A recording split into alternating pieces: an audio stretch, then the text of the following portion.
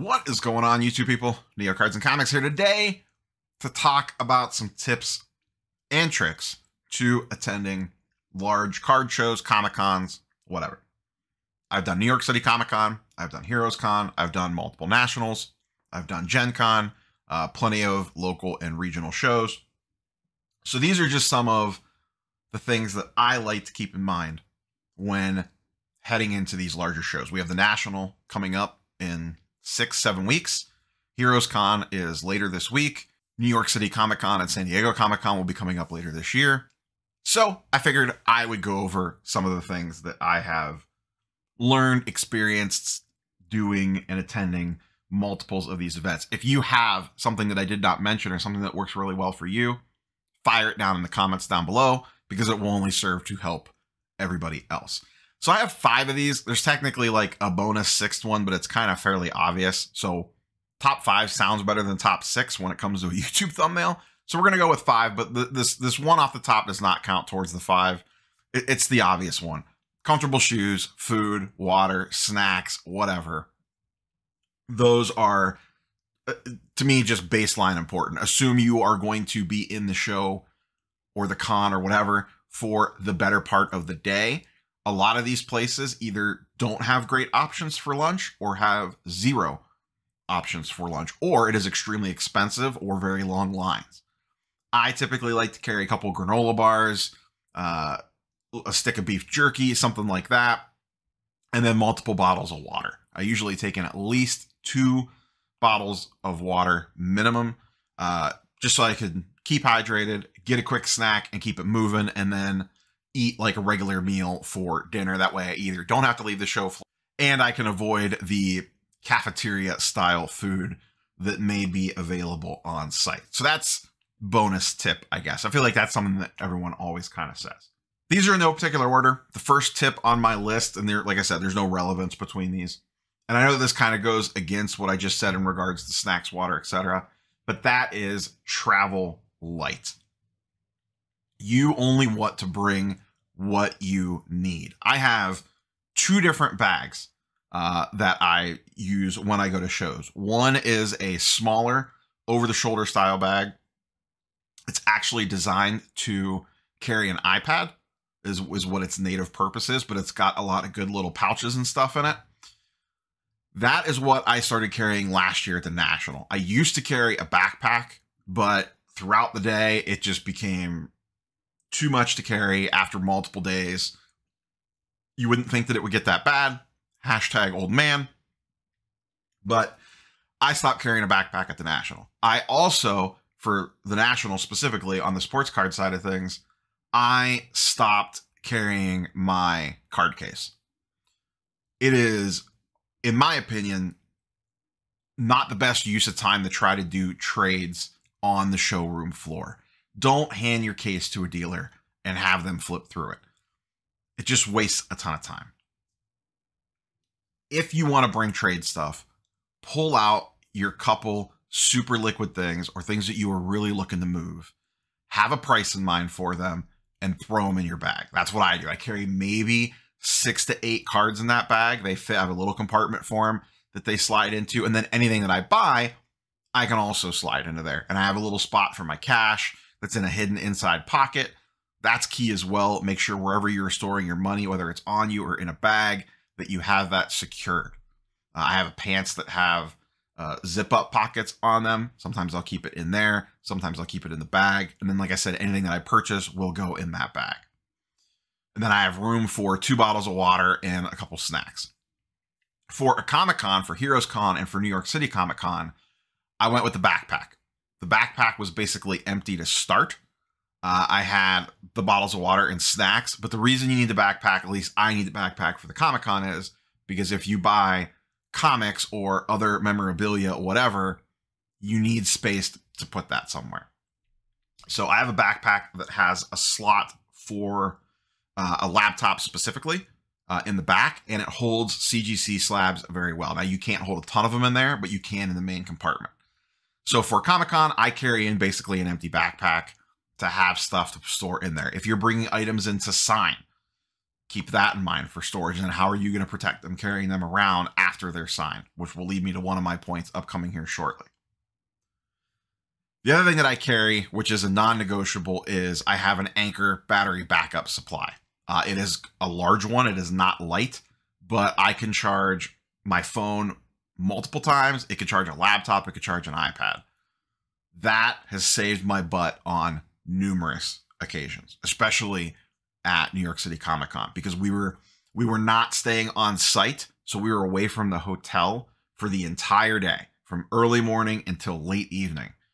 And between the con and then traveling around the city and the subways and dinner and everything else, my phone battery was shot. I had to charge it multiple times. Battery backup is absolutely clutch for these larger shows, especially if you know you're going to be gone for all day. At the National, you get to show floor first thing in the morning. You might not be back to your room, depending on where you're staying, until 2, 3 o'clock in the morning if you're hitting trade nights right after and maybe grabbing dinner. So battery backup, highly, highly recommended. It's probably the #1 thing of items that I bring with me. That's the most important one. I make sure that I charge it every night. Even if I haven't used it that much, some days you get through the day just fine, but get yourself a nice little Anker battery backup. If I think about it, I'll link to the one that I use or something similar to it in the description of this video down below. Next, this is probably the most important one. These are not in any particular order, but I view this as one of the most important ones, especially for the super large shows like the National. New York City Comic Con, I was not able to do this just because of the logistics of it.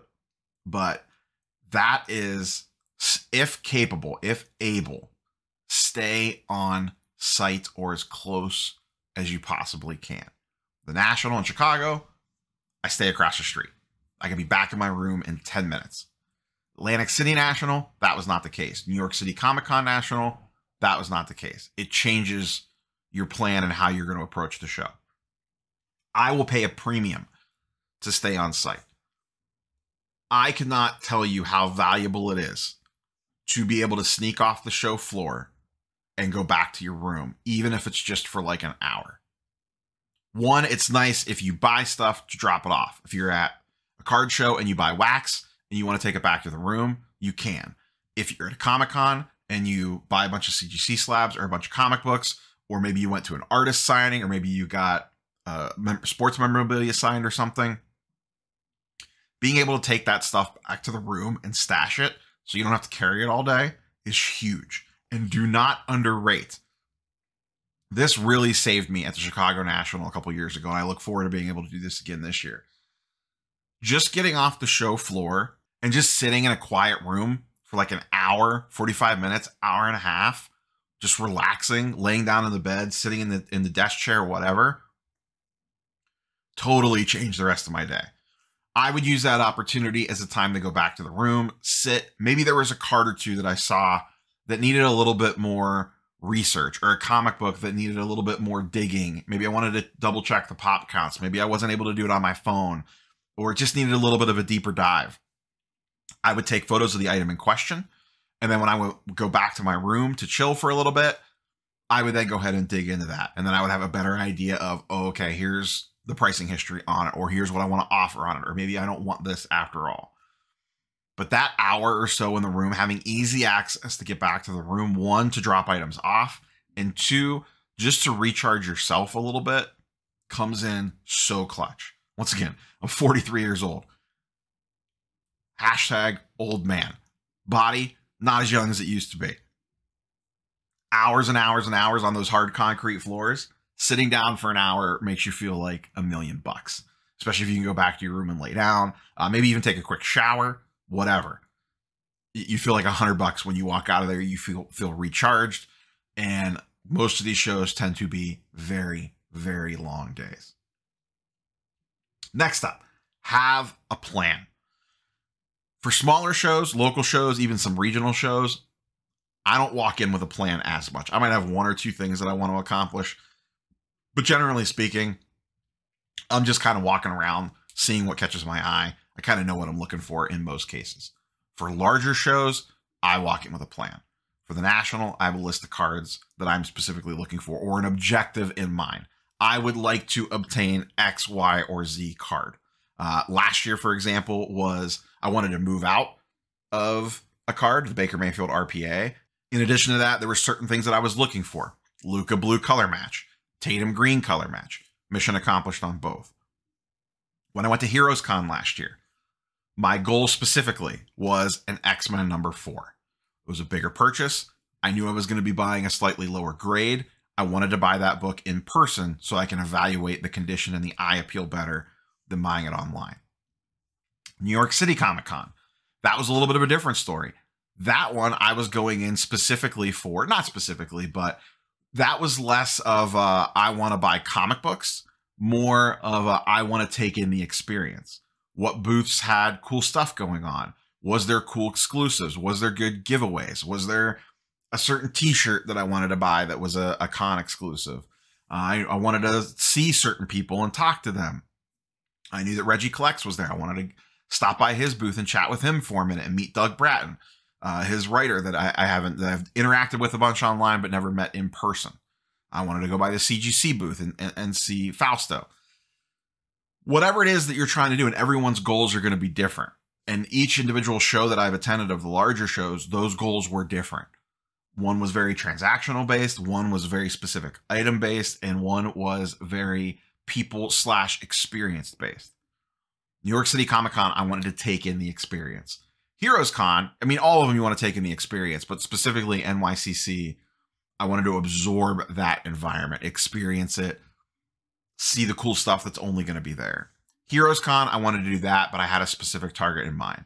I wanted to find an X-Men 4 that presented well in a low grade for a solid price. Mission accomplished. The National, I had specific cards I wanted to move off of and specific cards I was looking to acquire, in addition to the social aspects of it. The National, I'm not going hunting for the freebies and the promos and whatnot. New York City Comic Con, I wasn't, but there was certain things that caught my eye that I was like, oh, I would actually like to pick that up, or I want to make sure that I experience this. Just know what your goal is for the show that you're attending. Maybe it's a little bit of all of them. If you're going for multiple days, maybe segment that out. Hey, today I want to hunt for the card. Great, I found it, or the book, whatever. Oh, today I want to make sure that I swing by and check out the Stranger Things booth at the National last year was really cool. Or I want to stop by the Marvel Snap booth at New York City Comic Con. Or I want to go to the Marvel booth and get some of the con exclusive whatevers. Or maybe at Heroes Con, you want to make sure that you get the Chris Claremont signing. So you make sure that you go there. Every day is going to have micro goals, but just generally speaking, have a plan of attack when you're going in. If you're only going to be there for one day versus multiple days, have an idea what you want to get done on each day. You're never going to be able to do everything. You're going to miss some stuff, but if you go in with some sort of plan, it will make your life a lot easier. Next, cash is king. If you were going to buy, if you were going to transact, cards, comics, memorabilia, whatever, bring as much cash as you possibly can. Don't rely on people's ability to take PayPal. Don't rely on people's willingness to take electronic payment, whether it's PayPal, credit cards, whatever. You are going to have the most success getting deals done and getting the best price if you put cash, physical, cold, hard cash on the table. One, and this will lead into the next thing, the internet might be spotty. You might not be able to even access your PayPal. The dealers, a lot of times, don't want to take it. You could get your account flagged or shut down because all of a sudden you're sending a bunch of friends and family payments in one single day. I've heard of that happening to people. Bring cash. Set a budget. Don't go crazy. Maybe have someone reserve in PayPal. But cash is ultimately king. And then know how you're going to carry that, where you're going to keep it, and check it constantly. Be aware of your surroundings and your environment. If you're at a trade night and you're showing someone your cards, it's easy to get distracted. Keep an eye on them. Don't turn your back on stuff. Don't leave your backpack laying around. Don't leave your shoulder bag laying around. Don't leave your card case laying around. Always be very aware of your environment. And if someone is flipping through your cards, your comics, whatever, try to keep eyes on them as best as possible. You know, you might be looking through their stuff as well, but just make sure that you're casually looking up and glancing and whatnot. If someone takes a stack of cards out of your case, perfectly fine, but just make sure that you're aware of that and you're keeping an eye on that. Finally, I list staying on site as one of the most important ones. I think this one's also extremely important. Assume no internet access. I've been to plenty of these shows. Internet works great, no problems. Atlantic City last year for the National, internet access was extremely spotty. It caused chaos. Assume no internet access. What does that mean? What we just talked about. Assume you don't have access to your PayPal and you need to have cash. Know your prices. If there is something you are specifically hunting for, going back to what we talked about before, if you have target items in mind, know what they are and know, generally speaking, what they go for in the grades that you are looking for. I put that in my phone. I'm getting ready to prep for Heroes Con this week. There's a list of books that I am walking in with my eyes on. I am putting a list together around the grade ranges that I am looking for and researching what the last 90 days sold values look like for fair market value on those books. So I generally have a decent idea. Normally, sure, I could pull up GPA, eBay sold listings, market movers, whatever, but assume you are not going to have internet access. On the flip side of that, if you were taking items to sell or trade night at a card show or on the show floor, maybe you're bringing books to potentially sell to a dealer, know your prices. And in fact, I go one step forward. The night before the National, I price all my stuff that I'm taking to trade in my box, just like if I was setting up at the show. I get little white stickers. I go through and comp everything the night before, sticker everything up. One, I can tell you right now, it saves you a ton of time. It made deals so much easier. Because like I say, I comped it Wednesday. That was the comp on Wednesday. You could feel free to double check it, but that's at least the comp. And then we could figure out if it's a cash deal, trade deal, whatever it is. But it just saves so much time. And like I said, in Atlantic City last year, internet was spotty. Chicago was good, but it might not be this year. Maybe something happens. Maybe the internet goes down for a few hours. Maybe there's so many people on it, it's running super slow. Whatever the case might be, if you know your prices of your own items and also what you're looking for, if there is an environment like that where internet service is spotty, you now have an edge potentially over somebody else because you know your numbers without having to rely on the app. Everyone has a notes field. Put it in the notes on your phone. Write it down on a computer. Save the Word document. Send it to yourself. Download it as a PDF or whatever to have access to. There's a million ways that you could do it without having to have access to the internet. But prepare like you are not going to have access. And then if you don't, you're ready to go. If you do, perfect. Worst case scenario, you have access to the internet, but because you know what you're looking for and know the prices of your own stuff, it makes you more efficient and easier to deal with and saves you time. And time is the ultimate factor at these big shows. There is never enough of it to do everything and see everything. That's all I got for you, boys and girls. Curious for your tips and tricks for attending large shows, card shows, Comic-Cons, whatever. Throw them in the comments down below. We will catch you, boys and girls, on the next one. And I hope to see you at Heroes Con this week and the National in about 6 weeks. Peace.